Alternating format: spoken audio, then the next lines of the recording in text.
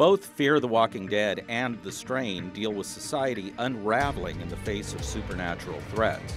But the new seasons of the AMC and FX shows illustrate how two programs can take similar concepts and go in wildly different creative directions. Where FX's The Strain is good, pulpy fun, AMC's The Walking Dead spinoff continues to plod along like a zombie. We're not gonna make it. So despite the constant threat baked into the format, the show actually manages to be boring because there's such a marginal investment in the characters and who lives or dies. As a result, the series feels like little more than a placeholder for its more popular sire. You're screwing with the wrong people. By contrast, The Strain dives into its third season with new alliances and additional mythology.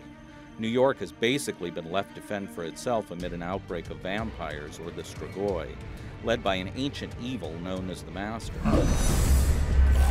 In addition, the vampires appear to be evolving in ways that make them more dangerous. Engage!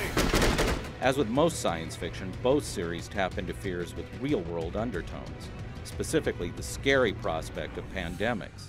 It's just that here, the outbreaks run around on 2 feet.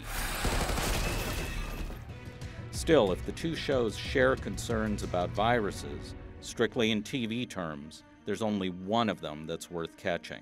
Brian Lowry, CNN.